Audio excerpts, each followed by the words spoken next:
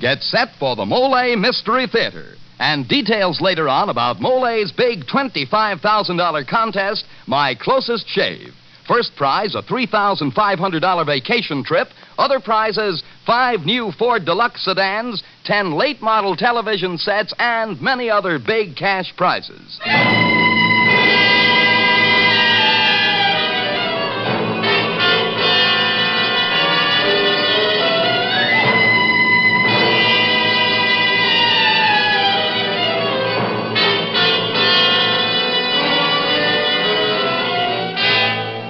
Good evening. This is Jeffrey Barnes, welcoming you to the Mollé Mystery Theater, the program that presents the best in mystery and detective fiction. Tonight's story by George and Gertrude Fass is entitled Solo Performance. Our stars, the very versatile Everett Sloane, stage, screen, and radio actor currently appearing with Rita Hayworth and Orson Welles in the motion picture Lady from Shanghai. Tonight, Mr. Sloane will play the part of Albert Perry, an actor who's forced by circumstances to play the most difficult role of his career, a role wherein his life depends upon his solo performance. But first, a short reminder, friends. The story of Your Closest Shave, your narrowest escape from danger of any kind, may win a grand prize in Mollé's $25,000 contest, My Closest Shave. Listen for full details later. This is Jeffrey Barnes again, and Act One of tonight's Mollé Mystery solo performance, starring Everett Sloane as Albert Perry.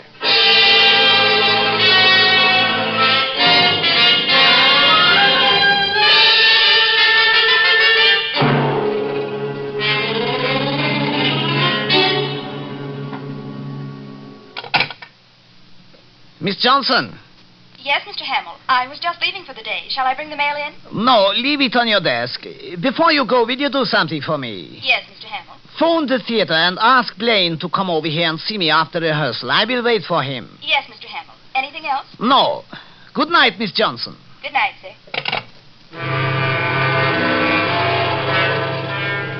It was over. The most difficult performance of my career. I had played the part of Lee Hamill, theatrical producer, with Lee's body lying not 15 feet away. I suppose I'd had better roles, more artistic ones, that is, but never a tougher one. This one had lasted 5.5 hours, and my life hanging on every minute of it. Looking back, I can see now how inevitable that performance was from that night 2 weeks before when I waited for Elspeth at Luigi's. Hey, Mr. Perry, you ordered dinner now? No, not yet, Luigi. I'm still waiting for my wife. She's late for some reason. Yes, I can see. You wait for 2 hours. And look what you do to the tablecloth, Mr. Perry. Writing all over it like that. That's not nice. The laundry, she complains, is hard to get out. I'm sorry, Luigi.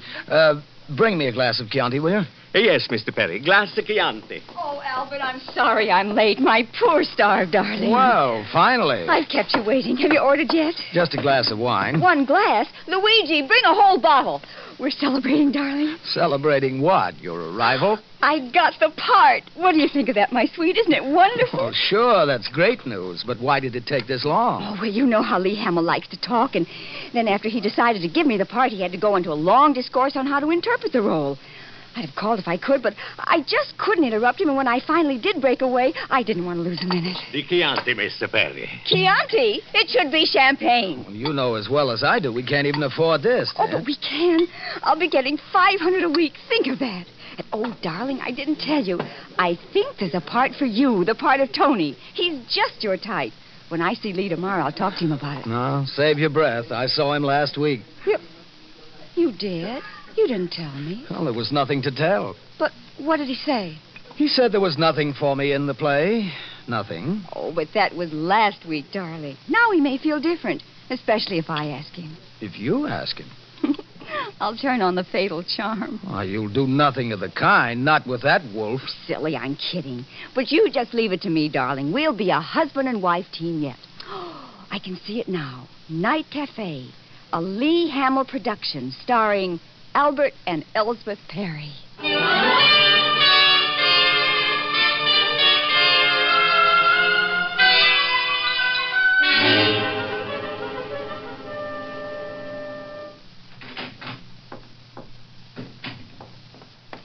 Albert, Well, look at you. What's the occasion? I'm going downtown to meet Lee. Well, what for? Rehearsals aren't starting already, are they? No, but he wants to discuss the play with me.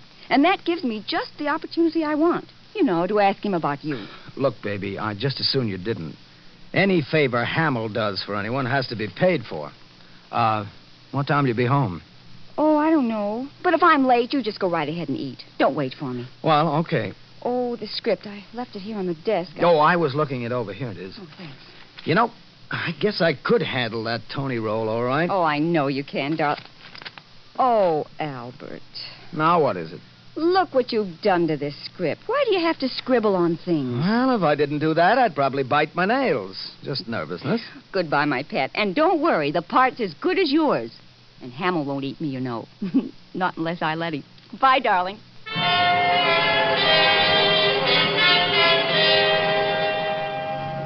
Well, every day the following week she went down to see Lee to discuss interpretation, she said. We'd meet at Luigi's every night at 6. She'd come in bubbling over with excitement and always with the assurance that she was on the point of landing the role for me. But Thursday morning I found an item in Variety. I handed the paper to her to read. Lee Hamill signs Matt Blaine for featured role in Night Cafe opposite Elsbeth Perry. So you're still working on Lee to give me the part, are you? Oh, but darling, I knew about Matt Blaine. As a matter of fact, Lee signed him on Monday. And today is Thursday. Why didn't you tell me Monday that Blaine had the part? Because on Monday I didn't want to make you feel bad. And after what happened Tuesday, I wasn't so sure you couldn't still have the part. All right, what happened Tuesday? Well, we were all in Lee's outer office waiting for Lee to call us in. Well, you know how Blaine is. Always doing takeoffs on people to prove what a good mimic he is. No, he thinks he's good. Well, this time he decided he'd give an imitation of Lee interpreting roles for us. Now, my dears, pay close attention. The script calls... No, let me do it. Here's the way Lee sounds. Now, my dears, my darlings, this wonderful script demands stark realism. Life in the raw, a stripping down to essentials.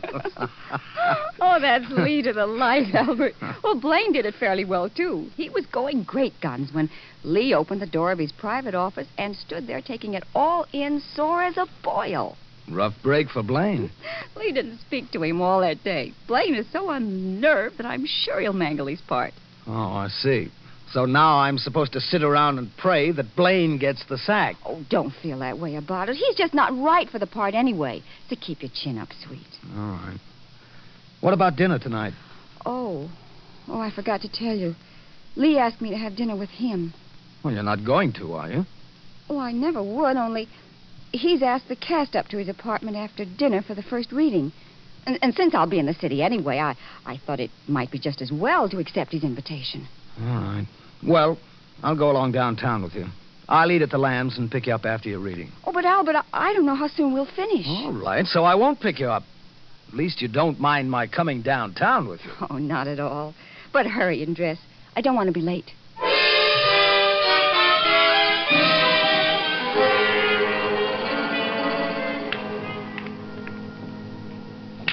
I'd had dinner at the Lambs Club and was knocking some balls around in the billiard room when I saw Matt Blaine.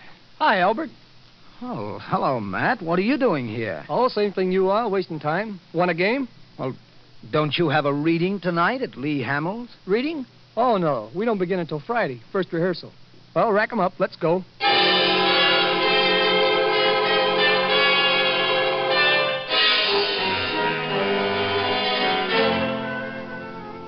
The next day, I didn't mention to Elspeth my meeting Blaine at the Lambs. But when she told me she was going to visit her mother that night, I simply said I'd go along. But, Albert, why spoil your evening? You know you and Mother never get along. All right, if that's the way you want it. Why don't you go to a movie or something? That's an idea. You'll have a much better time there than at Mother's. And so will I.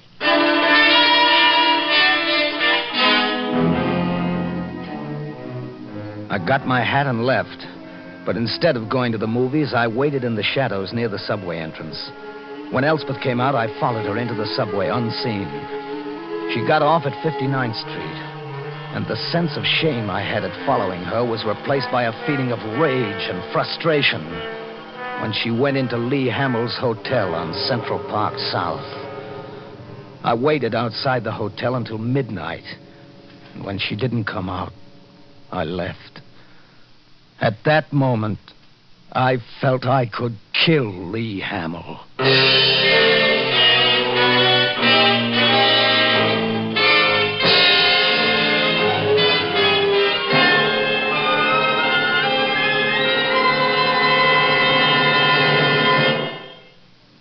This is Jeffrey Barnes again. In just a moment, Act Two. But first, here's Dan Seymour with an important announcement. Friends, here's your chance to get that luxurious vacation trip you and your family have been waiting for, all expenses paid. That's right. A $3,500 vacation trip or cash is the grand prize in Mollé's fascinating contest, My Closest Shave.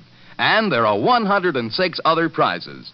5 new Ford sedans, 10 of Emerson's latest table model television sets installed, or radio phonographs, and also 75 cash prizes totaling $5,000. Now, that's $25,000 worth of prizes in all. Well, tell us more, Danny. How do you enter the contest? Well, it's easy, it's fun. Get the printed rules and suggestions from your druggist. Then write the story of your closest shave, your narrowest escape from danger, embarrassment, or failure, your most exciting experience of any kind. The story, not the writing, is what counts. Send your entry with 2 end flaps bearing the name Mollé from any Mollé carton. Mail to Mollé, Post Office Box 49, New York 8, New York. Now, that's Mollé, Box 49, New York 8, New York. The whole family can get in this grand contest. Send as many entries as you wish, but include 2 Mollé end flaps from the carton with each entry. Remember, 107 prizes worth $25,000, including trade prizes, are waiting to be won. So get your close shave entry in soon. This is Jeffrey Barnes again, returning you to the Mystery Theater and Act Two of Solo Performance, starring Everett Sloane as Albert Perry.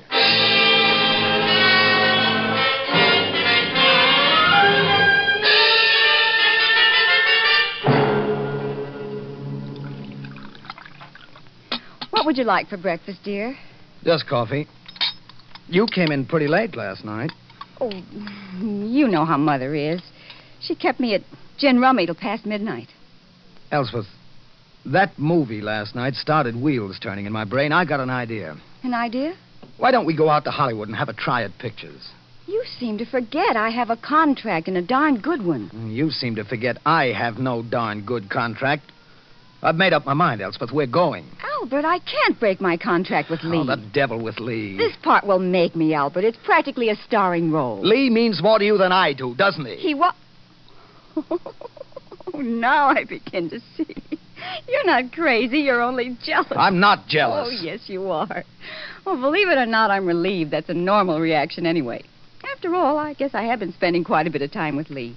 But just let me assure you, dear... You don't have to bother. Albert, wait. We begin rehearsals on Friday. Blaine will be fired then, I'm sure of it.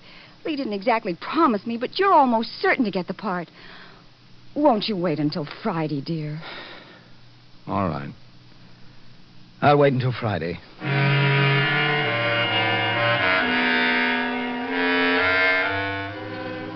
Friday afternoon, I went downtown and waited outside the theater.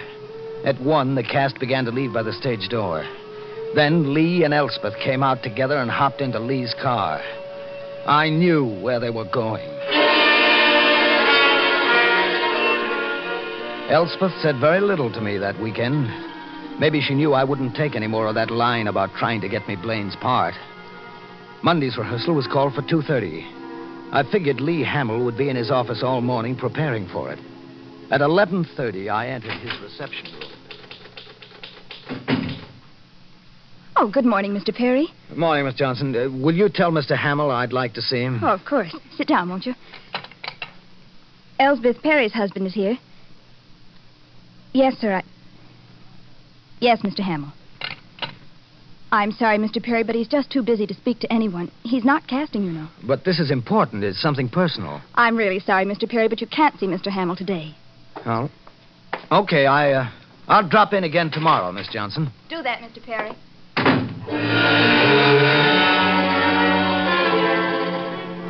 But I didn't take the elevator down. Instead, I slipped into an alcove at one end of the corridor. It was close to 12, and I knew the girl would soon be going to lunch. At about 10 to 12, I heard the door open and the girl's footsteps going off toward the ladies' room. I walked quickly back to Hamill's office, crossed the reception room, and entered his private office. Yes? Oh, it's you, Perry. Miss Johnson told you I was busy, did she not? She did. But you're going to listen to me, whether you can spare a moment of your precious time or not. Before you begin, Mr. Perry, please understand, I have no work for you. I know that.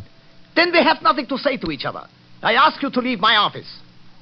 I'm not leaving. Mr. Perry, merely because I have engaged your wife to act in my play is no excuse for you to force yourself on me when I have no time for you. You've got plenty of time for my wife, haven't you? Now listen to me, Hamill. No louse of a producer is going to live to brag that he walked off with my wife, see? Oh, this is too much. Get out of my office. Take your hands off me, Hamill, I warn you. Get out! Get out or I will brain you! Hysterical fool picked up a paperweight and came at me. I grappled with him, and then suddenly the hatred I felt for him swept over me in a blind rage. My groping right hand seized an object on his desk, and I plunged my fist into his chest. Ah! Oh!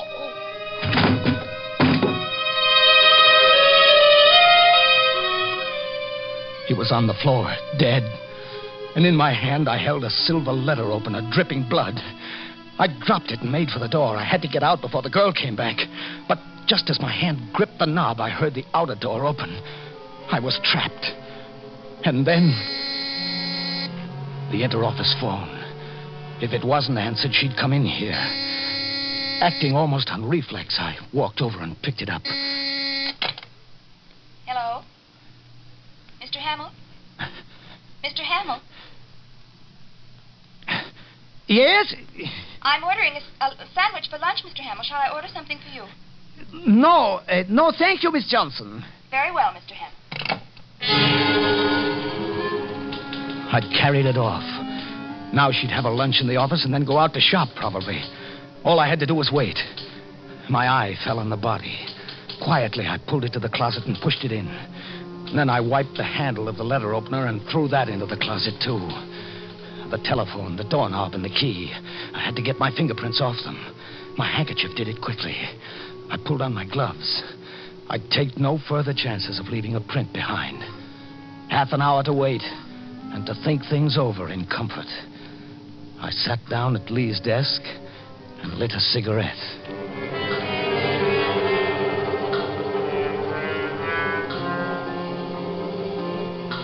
The clock had ticked away the minutes. 5, 10, 15, 20, when...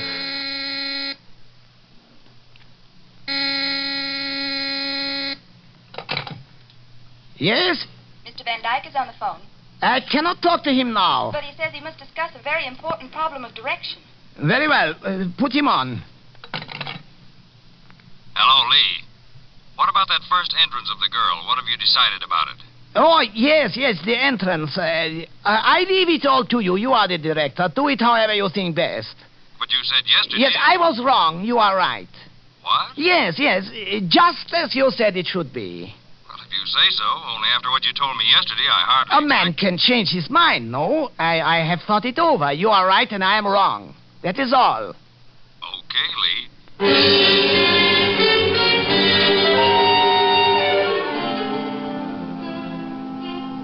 For the next 2 hours, nothing happened. And then I was startled by the ringing of the phone. I realized it was a call on Lee's private wire. Hello, Lee. Elsbeth. Elspeth. Now I really began to sweat. Could I possibly fool my own wife? Especially since she had already heard my impersonation of Lee. Hello? Hello? Lee? Yes, Elspeth, darling. Van just told us you wouldn't be here at rehearsal, and I just had to speak to you. What is it, my dear? You know. What would you like me to say? Just 3 little words. What? Lee, dear, I just can't continue without knowing. Oh, so you want an answer? Yes, please. Let me hear you say them first, those 3 little words you want. He has it. He has it? Yes, the job, the part of Tony. Oh. Please, Lee, it means so much to me. And Albert would be so much better than Blaine, you know that. Is this why you have been so nice to me? Oh, don't be angry, Lee. You know how I feel about Albert. But if he doesn't get the job, he's going to the coast. So? And if he does, I'm going with him. And break your contract? I have no alternative. Well, in that case, I have no alternative, my dear. The job is his. Oh, you darling. Thanks a million. I'll phone him right away. Why not wait and tell him personally tonight? The pleasure would perhaps be greater. How perfectly right. I will wait. Oh, thanks again, darling.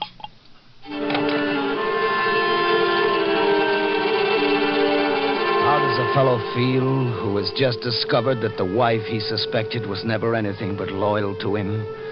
That the man he has just murdered in a jealous rage was never anything more to her than a business acquaintance?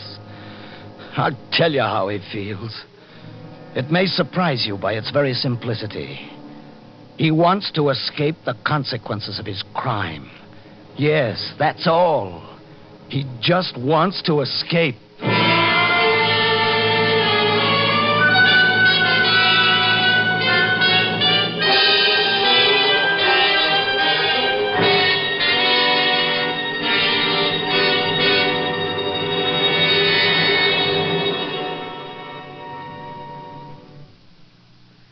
This is Jeffrey Barnes again. In just a moment, we'll bring you Act 3 of Solo Performance. Now, a word from George Putnam. Thousands of dandruff sufferers who've been ready to give up in despair after trying other methods without success have found that double danderine gives them real relief. You see, outstanding authorities point out that a germ, Pityrosporomo valley, is the cause of the most common kind of dandruff. Methods that simply wash away loose dandruff are ineffective because they don't destroy this germ. For real relief, it must be destroyed. And double danderine does that. It actually kills this germ on contact. Even in many severe cases, double danderine has given remarkable results. Now, the reason for double danderine's amazing efficiency is a special ingredient, an active antiseptic that's used by many hospitals because of its astonishing effectiveness. In double danderine, we call it Alzan. So try double danderine and see if you don't agree that it really does more than many dandruff-fighting methods that actually are no better than plain water. Get double danderine tomorrow. Your money back if not satisfied.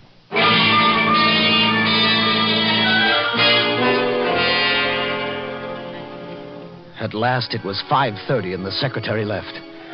10 minutes later, I walked down the stairs unseen, mingled with the crowds leaving the building, and took the subway. In 40 minutes, I was home. And now the clincher. Still impersonating Lee Hamill and pretending to be at the office, I phoned Van Dyke at the theater and told him I was dismissing Blaine from the cast. My alibi was complete.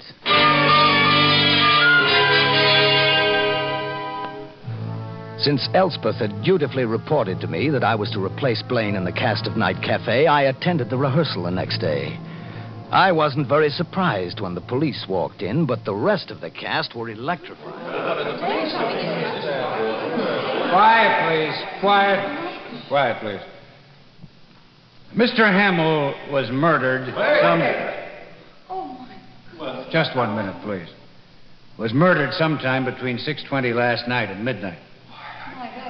He was alive at 6:20, according to his director, who spoke to him on the phone. Now, I want you all to understand that none of you is under suspicion.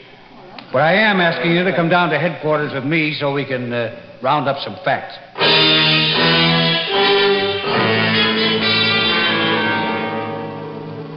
At headquarters, we found Blaine, looking like a ghost. He'd been questioned already, and he showed it. We were all separated and put into individual rooms.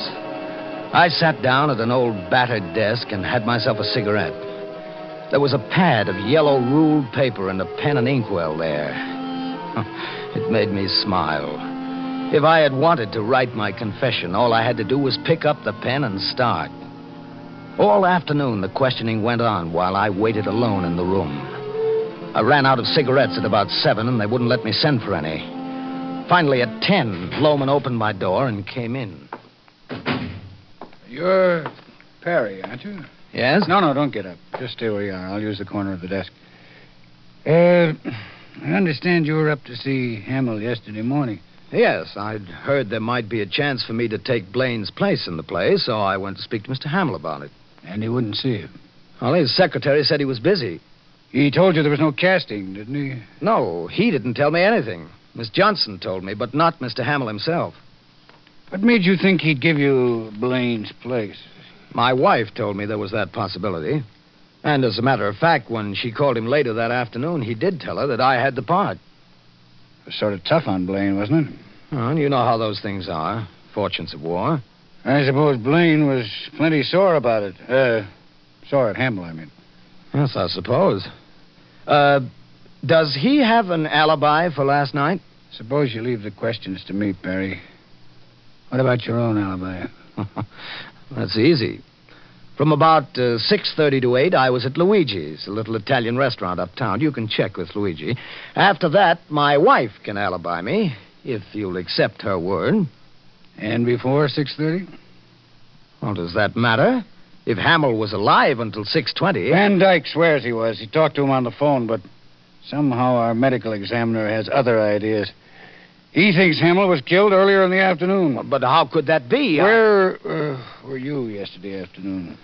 Why, home. Any witnesses? No. Do I need any? Tell me, Perry, when you came to see Hamill yesterday morning, did you go into Hamill's private office at all? No, the girl must have told you. And you weren't in that private office at any time during the afternoon? I was not. I was at home. I give you my word. Mind if I take that pad on the desk? Certainly not. You do this? What? Oh, yes. It's a bad habit of mine. I scrawl cats all over everything. Bad habit is right, Perry. So bad, it's going to send you to the chair. What do you mean? We found cats just like these doodled on Hamill's blotter pad. But my wife spoke to Hamill. Van Dyke spoke to him later in the afternoon. He was alive. You're an actor, Perry. They tell me you're pretty good at imitations. Must have been hard at it all afternoon on the phone, and between times scrawled cats all over the nice, clean blotter. That's why we kept all you folks waiting in separate rooms. A new parlor game we thought up. We call it Find the Doodler.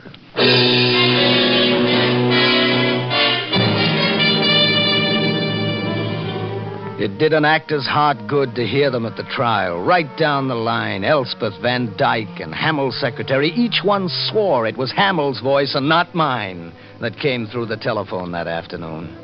Yes, their testimony added up to a rave notice from George Jean Nathan. I'd have gone free, too, if it hadn't been for the cats. But then, there's always an if, isn't there?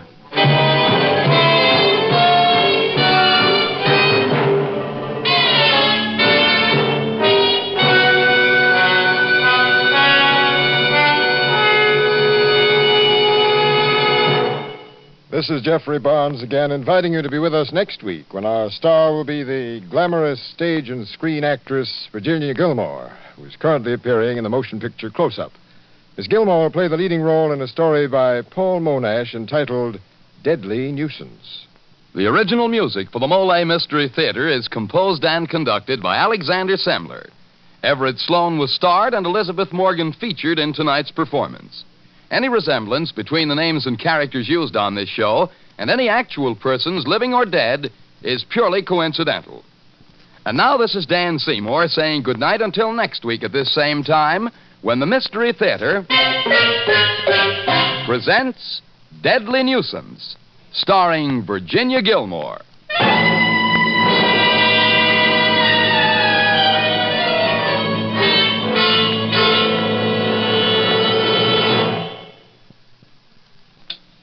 This is NBC, the national broadcasting company.